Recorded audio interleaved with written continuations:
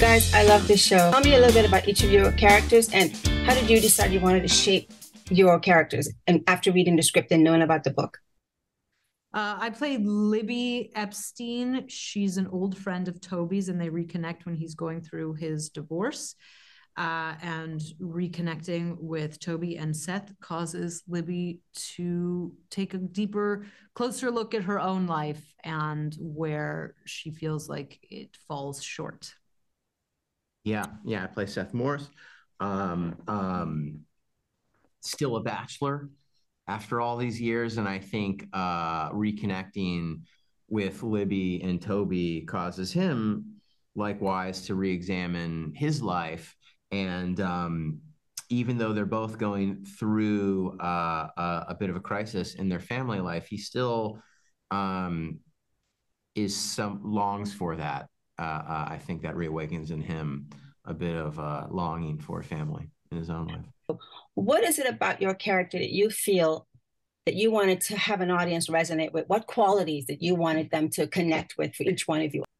I think that what Libby's going through and what she's feeling is not unique. I think a lot of people can identify to waking up one day and being like, oh my God, this is my life, like my real life. I've made these decisions. I've gotten married. I've had children. I've quit my job. I've moved to the suburbs, and this is my life. How did this happen? How did I get here? How do I reconcile being this person with the person I feel like I am inside, which is like, I think for a lot of people, and for Libby, certainly, it's like who she was in her 20s. And how do you grapple with this thing that literally everybody goes through, but it can feel so uniquely painful to you as an individual? For me, there wasn't a goal so much, and this isn't even a theme, but I do think it's important. Seth, on the surface, is sort of obnoxious. He's got a lot of, he's got a, perhaps superficial or at least, mostly pleasure-seeking lifestyle. But I think he's also naive and sweet, and I think I wanted to. It was important to me, or I think for the show, that you can like him and that you can like him with his friends, and his friends can like him, and I think you still got to care about him, and I think him being a sweet dummy is helpful in that. Yeah, it's true though, because usually that guy is so obnoxious. Yeah.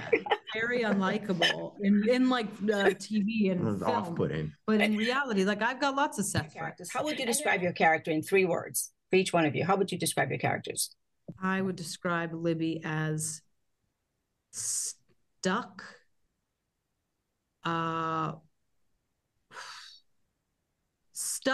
suffocated, and lost. Those are dark, but yeah. Frivolous, unmoored, kind.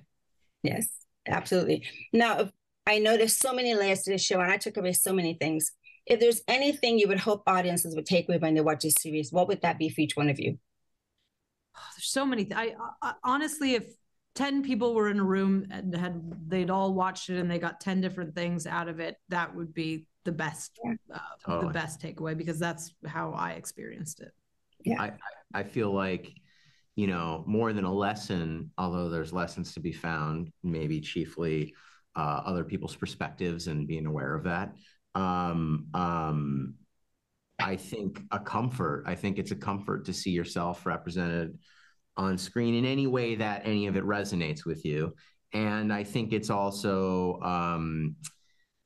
a way to, for me, I feel like so many stories or coming of age or awakenings or thought shows that have a lot of self-reflection in them are about people in their 20s and I think the idea of being my own age is that it just keeps happening, and you keep finding yourself at a new crossroad and a place you've never been before with new questions, and it's no less interesting, maybe more. And so I think just like camaraderie in our shared romance and misery.